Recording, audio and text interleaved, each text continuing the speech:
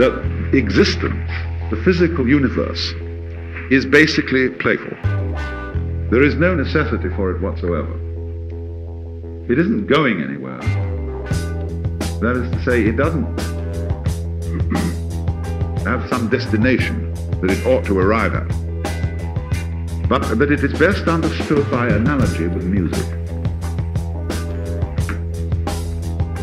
Because music, as an art form, is essentially playful. We say you play the piano. You don't work the piano. Why?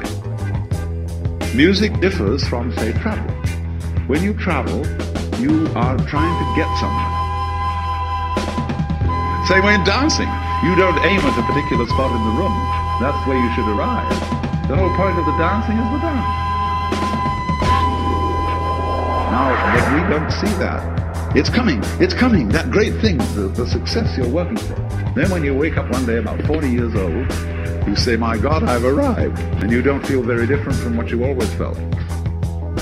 Because we've simply cheated ourselves the whole way down the line. We thought of life by analogy with a journey, with a pilgrimage, which had a serious purpose at the end, and the thing was to get to that end, success or whatever it is, or maybe heaven after you're dead. But we missed the point the whole way along. It was a musical thing, and you were supposed to sing or to dance while the music was being played.